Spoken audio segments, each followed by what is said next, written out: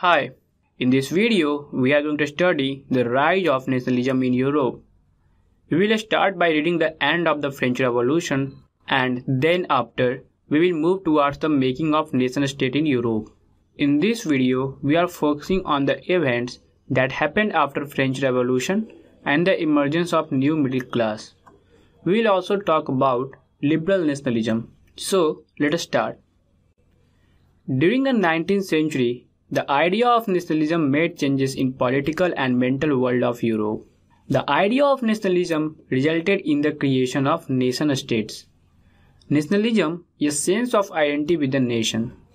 A nation-state is an independent state in which the majority of its citizens and not only its rulers came to develop a sense of common identity and shared history made through struggles, the actions of leaders, and the common people.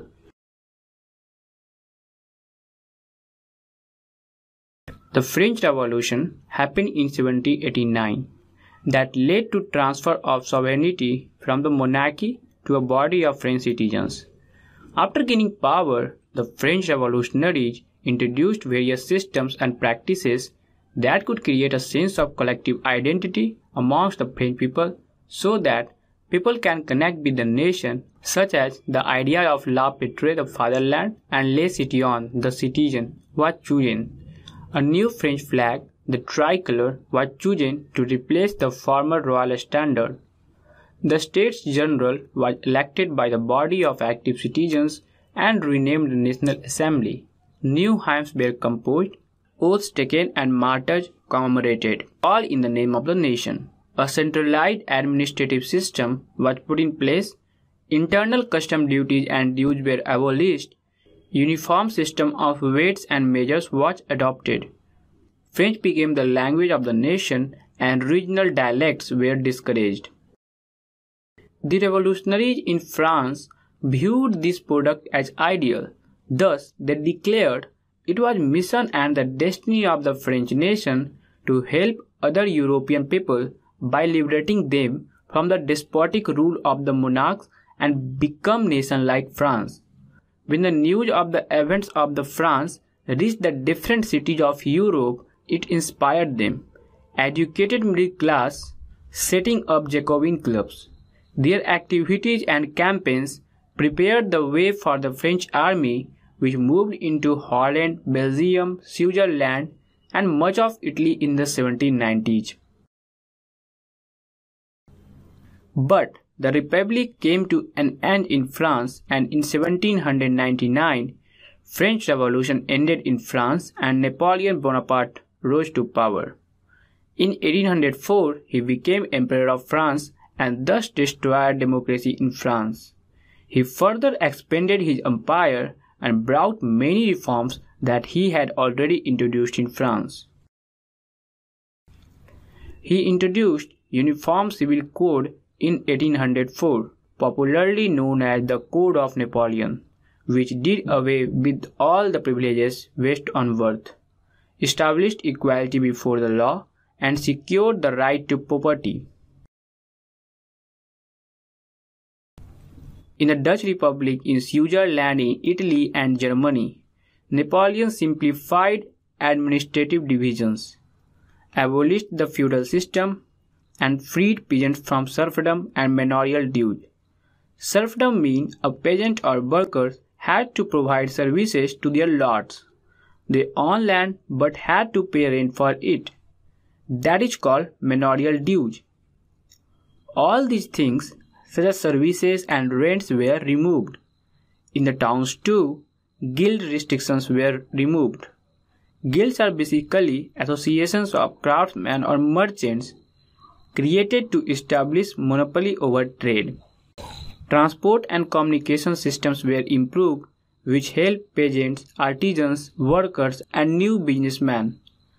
The uniform laws, standardized weights and measures, and a common national currency facilitated the movement and exchange of goods and capital from one region to another. This proved very helpful for businessmen and small-scale producers of goods. Now, talking about the reaction of the local people to French rule. Initially, in many places, such as Holland and Switzerland, the French armies were welcomed as harbingers or indicators of liberty.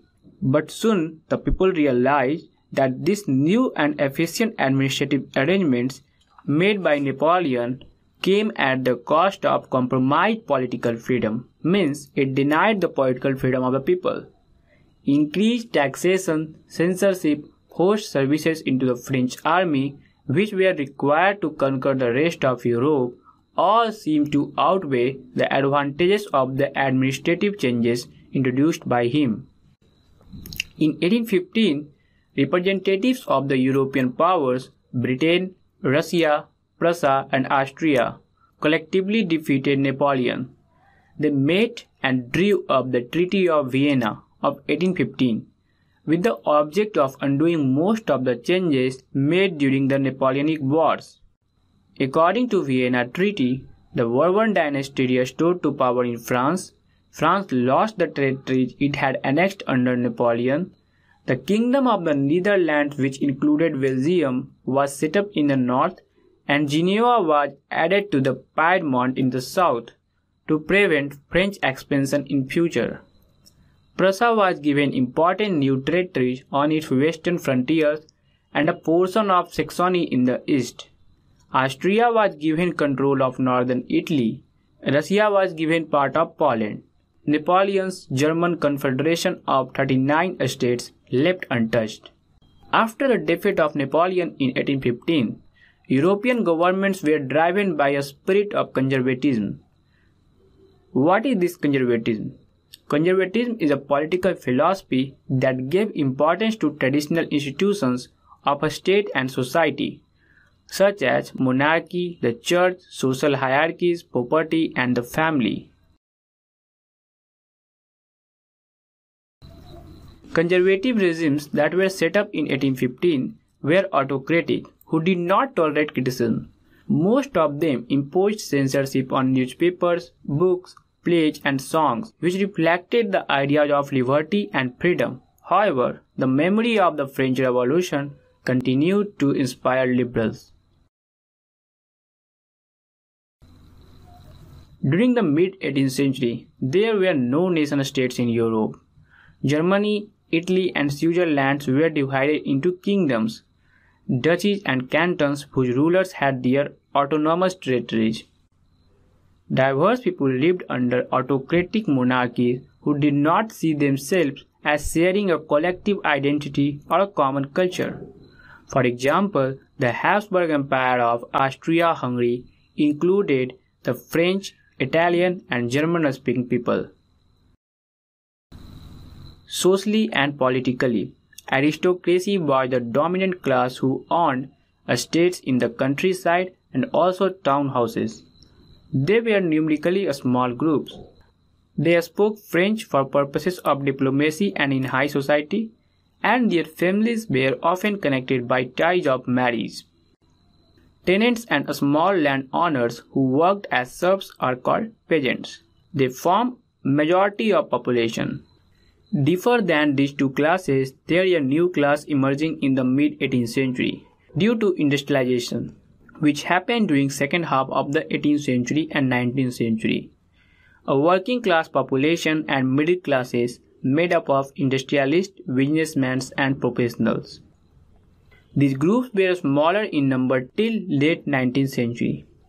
They were educated and liberal and popularized ideas of national unity and the abolition of aristocracy. Ideas of national unity in the early 19th century Europe were closely allied to the ideology of liberalism. The term liberalism derives from the Latin root liber, meaning free. For the new middle classes, liberalism stood for freedom for the individual and equality of all before the law. Politically, it means government by consent. Economically, liberalism stood for the freedom of markets and the abolition of state-imposed restrictions on the movements of goods and capital. Let's try to understand these economic restrictions in a clear way. For example, in the first half of the 19th century, German-speaking regions, a confederation of 39 states. Each state had its own currency, custom barriers, weight measures, proved obstacles to economic exchange and growth.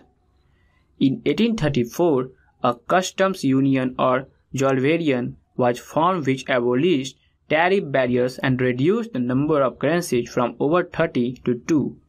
During the years after 1815, due to suppressive regime, liberal nationalists went underground. Many secret societies were formed whose main aim was to train revolutionaries and spread their ideas. During this time, to be a revolutionary meant a commitment to oppose monarchical forms and to fight for liberty and freedom. The revolutionaries believed the creation of nation-states as a necessary part of a struggle for freedom. Now we'll talk about Giuseppe Mazzini, an Italian revolutionary. He was born in Genoa in 1807 and became a member of the secret society of Carbonari. At the age of 24, he was sent into exile in 1831 for attempting a revolution in Liguria. He founded two more underground societies, first Young Italy in Marseille and then Young Europe in Berne. He believed in the unification of Italy into a republic on the basis of Italian liberty. Inspired by his ideas, secret societies were set up in Germany, France, Switzerland, and Poland. That's all in this video. In the upcoming video, we will study the events that happened between the period of 1830 to 1848, in which we will study the July Revolution, Greek Revolution, and the Revolution of Liberals. Thanks for watching the video.